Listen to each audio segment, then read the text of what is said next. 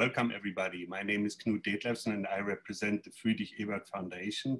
And today we're going to have an event on how the response to COVID-19, the pandemic that moves us all, that has turned around the world, and how we deal with politics, has revealed maybe weaknesses in our social safety nets, and how social democrats across the Atlantic are discussing that and how we're going to overcome those shortcomings.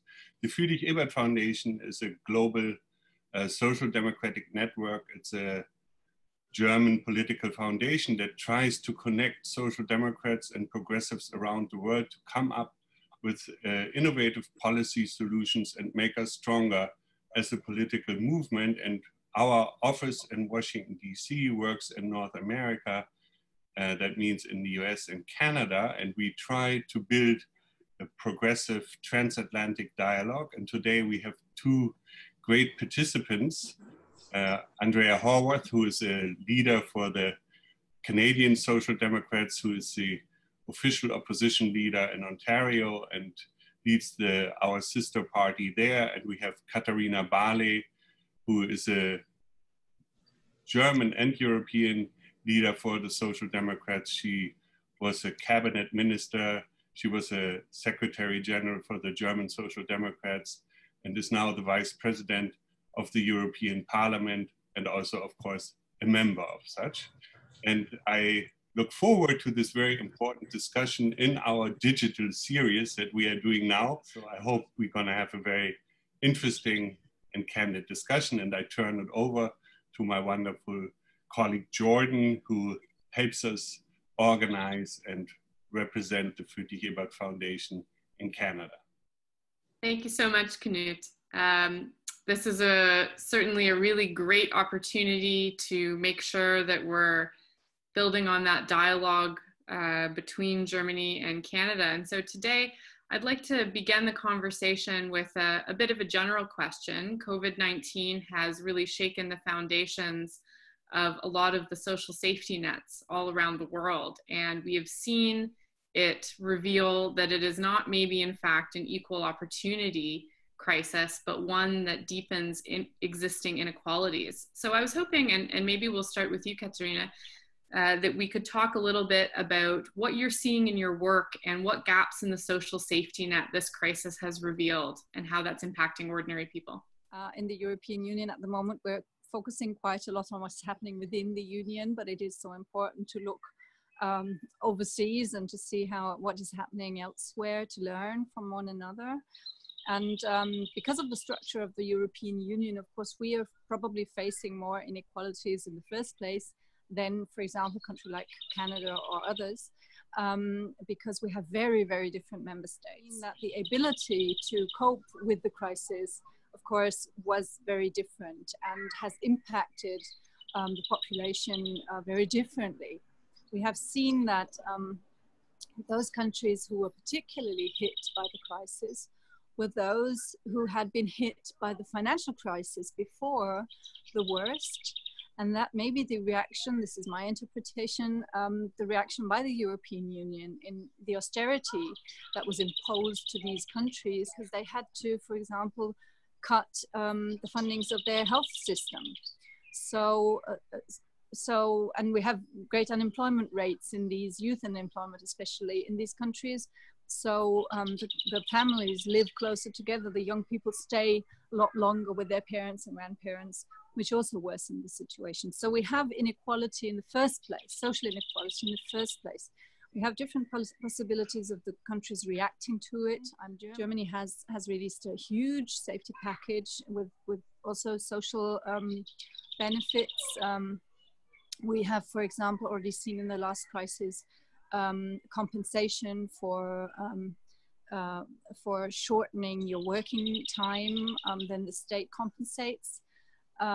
We see that a lot of other measures are being taken, which is not everywhere the case. I think globally is that women are affected more than men, as well as the crisis itself concerns, as the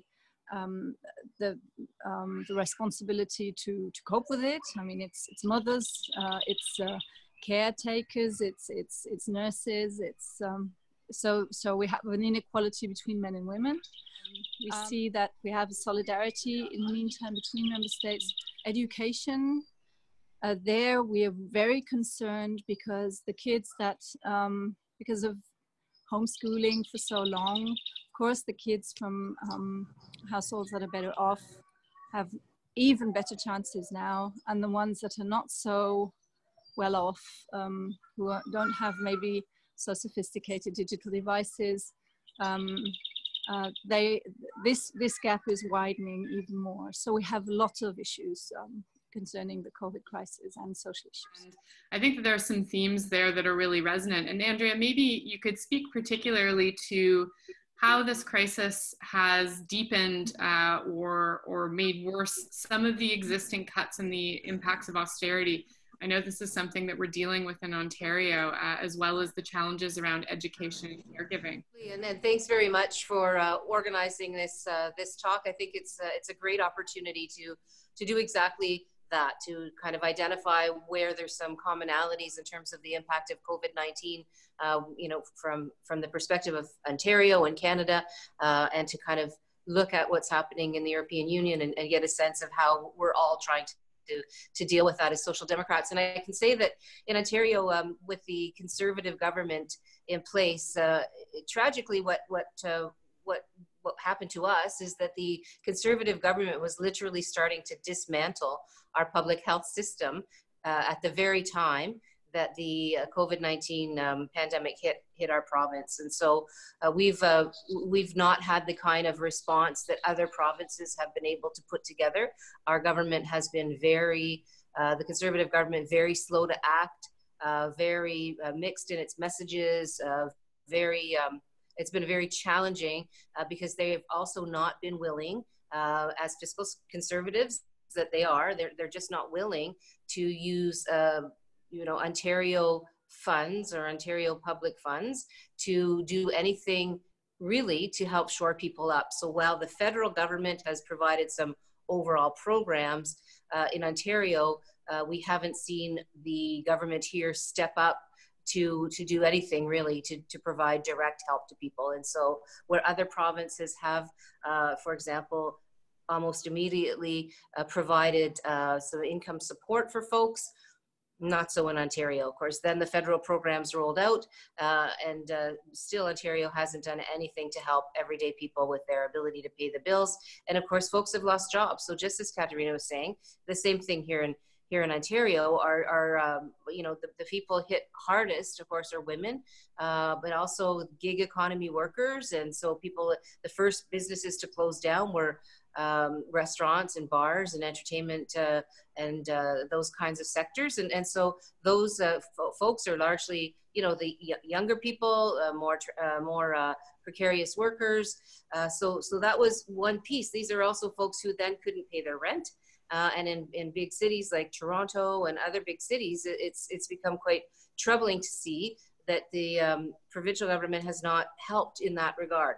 There's been a commitment around you know, not allowing anybody to be evicted, but there is no legislation, really. There's a moratorium on evictions, but many tenants now are, of course, gathering up months and months of arrears of rent. And the government is now, at this moment, primed to change the law so that a landlord can evict a tenant in arrear. If a tenant has put together an agreement with the landlord on, you know, on arrears and a repayment plan, if they breach that plan, they can be evicted immediately for breaching the plan, which is just, it's going so far backwards in terms of housing security and tenants' rights. But I mean, that's just tenants. The same thing with landlords. We've been asking the government as Social Democrats, let's shore people up. Let's give people some rent assistance. Let's shore up our small business sector and give some commercial rent assistance and really help us get through it so that when we get to the other side, the damage won't be as deep for individuals and families or for businesses, particularly SMEs. But of course, they're a Conservative government, so we haven't seen any of that. And of course, all of the same things Katarina talked about in terms of kids and the education system, we still don't know what that's going to look like. And the inequities, interestingly enough, in our province are, I mean, it's not dissimilar except that we have parts of our province that literally don't even have access to the internet. Where there is no broadband, like where kids cannot even log on to do any kind of e-learning or distance learning. I mean, it's the inequities are quite troubling. And again, in some areas, the school boards have been able to find resources for less well-off children, for low-income kids. In other areas, school boards have not been able to do that, and the government of Ontario, of course, hands off as they are, was not prepared to step up and help with that either. So and these are the kinds of things that are going to cause lasting problems for families and for people. Childcare is a big issue here. We don't have a universal childcare program. Our childcare centers have been told they can reopen, but they've been given no support from the government to reopen. And of course, they're going to have many fewer children than in past years. And so really what's happening is that the childcare system that was already fragmented and a patchwork type of system is literally falling apart. And the government has no interest in whatsoever in shoring it up or in making sure that that the centers, the childcare centers, get what they need to provide that important service. And so what does that mean? It means, once again, most of those ECEs, early childhood educators, are women. So those jobs are going to be gone. But also, how are families going to replenish their income and get back into the workforce if there's no childcare available? And at the other end, when people are saying, well, September is coming, kids will go back to school, that's not really happening. It's one of the things that the government's talking about is that they'll perhaps have alternating days of school. Well, if there's no childcare and there's alternating days of school, then who is it that's going to be taking care of the children on those alternating days, school-age children? Well, of course, it's going to be women. So we're going to go into a deep economic crisis. We're already in it. We're certainly looking at a significant constriction of growth, and so GDP. And so then what do? We end up putting women on the front lines of that hardship. So there will be no recovery without a she-covery, is what we're saying.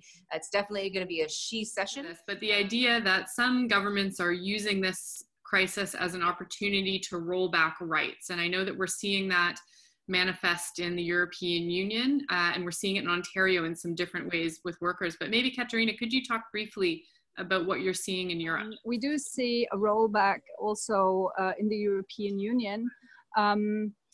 Yeah, it's like Andrea said, every government shows now its true face, as we say in German. The ones that always wanted to cut down workers' rights now try to do so. The ones who are not interested in women's rights now pick upon that. And another aspect that I would like to introduce, because it's my field of interest, is the rule of law and democracy. We are seeing countries, especially I have to say, usual suspects, Poland and Hungary, who are taking advantage of the crisis to abolish democratic standards, to change election laws, to abolish the separation of powers and the independence of justice even more, to restrict the freedom of media. So it's not only Poland and Hungary, it's also other countries, but this is extremely disturbing because, I mean, the European Union being as complicated as it is, you do need common values that you agree upon, and if you have member states that infringe these, or that say openly that they are not interested in keeping, for example, an independent justice, then you're in real trouble. So yes, we have seen governments taking advantage of the crisis, and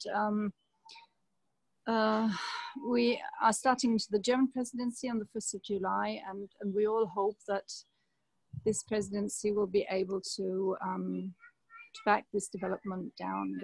Andrea, could you touch a little bit briefly on how workers' rights in Ontario have been impacted by the crisis and by the Ford government's decisions? Well, you know, it's very frustrating here in Ontario because we are headed in a backwards direction on so many levels. But with workers particularly, I mean, the former Liberal government here in Ontario, which lost power 2 years ago, pretty much, they made some very I would say small steps towards more workers' rights in our province.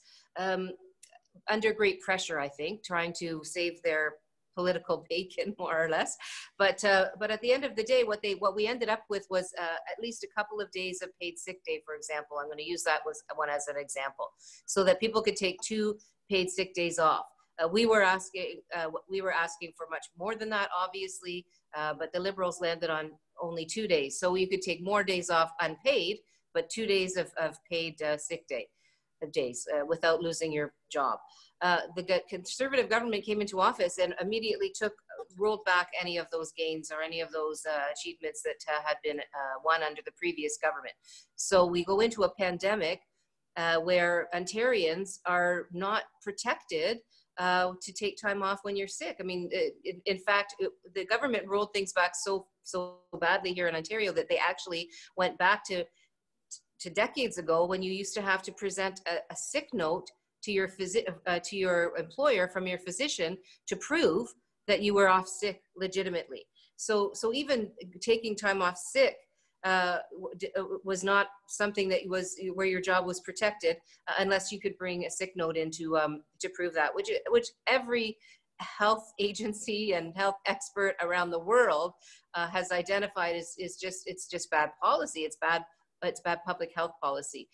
So of course we go into a pandemic and you know, people don't have any opportunity to take sick time off.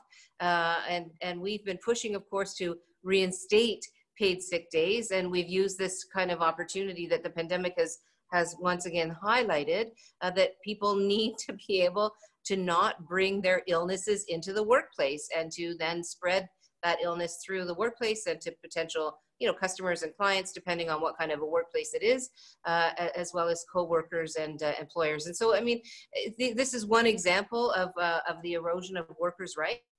But the other thing that's been highlighted now here in Ontario very recently is workers who never had any rights. So we have migrant workers here who come, of course, from Mexico and other countries to help with the farming of our crops. We have, you know, an amazing agricultural sector, but it's being held up by workers who have very few rights. And now COVID-19, because these workers live on farms in congregate living settings, is ravaging, you know, some of the farms. And we've had 3 deaths of migrant workers now in Ontario.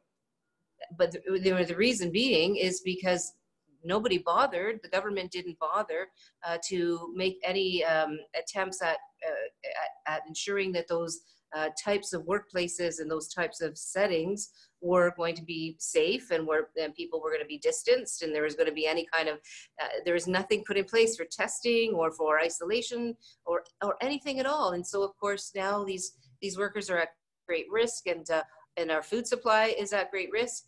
And what it really highlights is that we have been, I mean, these workers have pretty much, you know, been exploited for, you know, as part of our, I mean, it's structurally, I mean, it's part of our agricultural sector. And so there's a lot of, I think a lot of identification of the way these workers have been treated over time. I don't, unfortunately, think that there's going to be much change, though, not with this government. Yes, and I know that that's an issue that has also come up in Germany, which is migrant workers and rights and dealing with COVID within that community.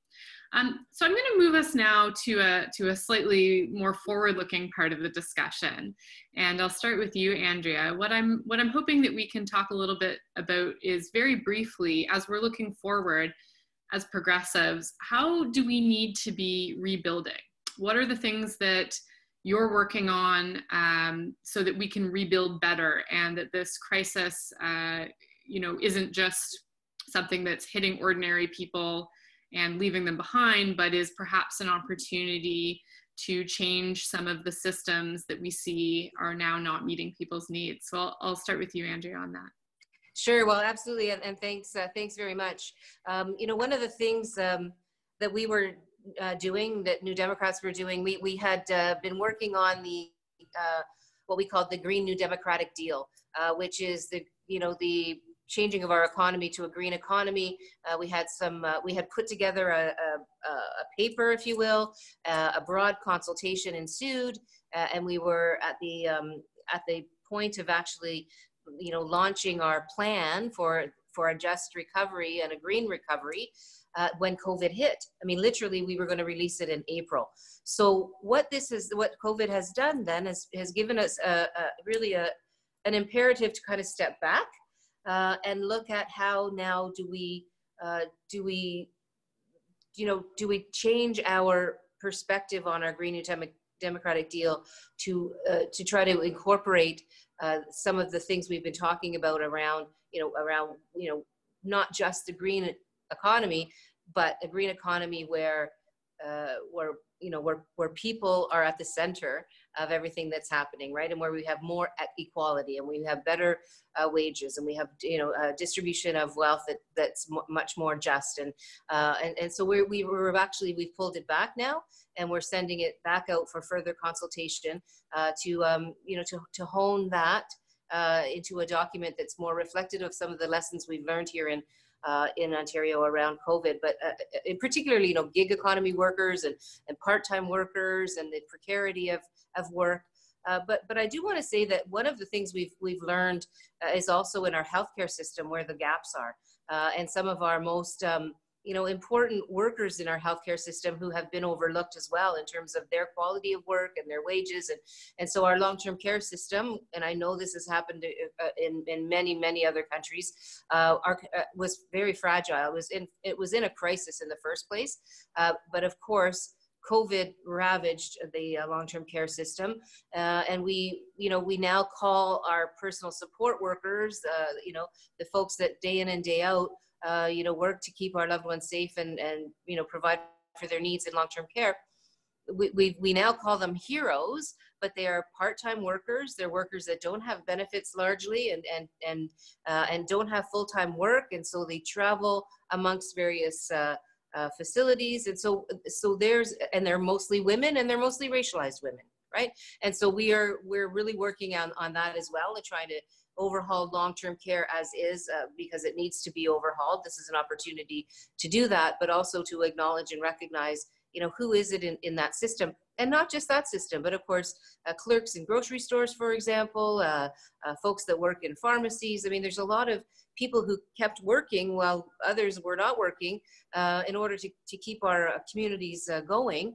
And all of these folks are the lowest paid workers. And so those workers then go home to their families, and not dissimilar to what Katarina was saying earlier.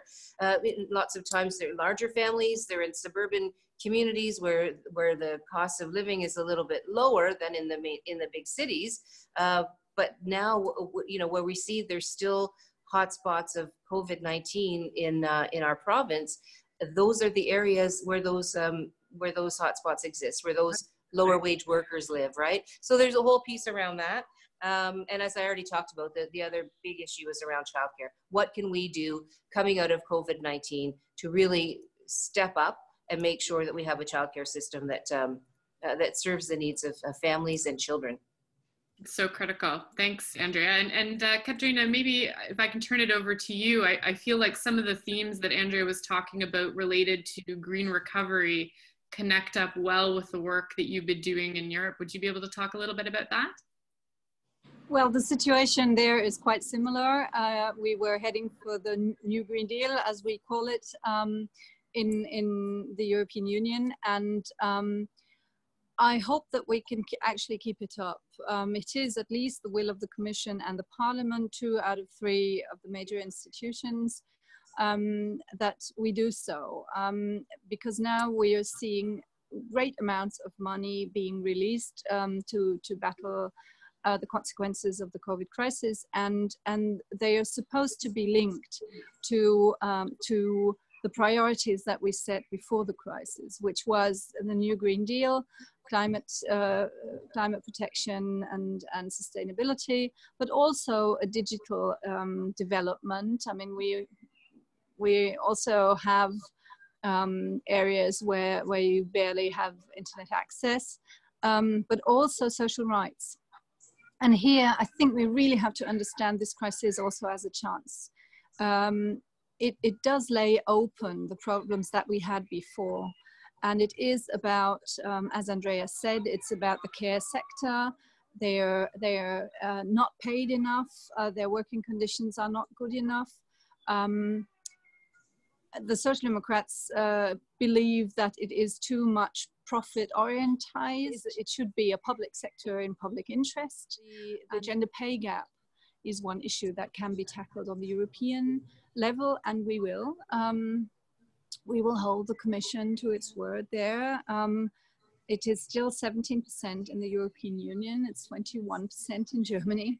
And as Andrea said, and we all mentioned, women are really carrying the burden in this crisis. And everybody acknowledges that now, but we have to draw the consequences.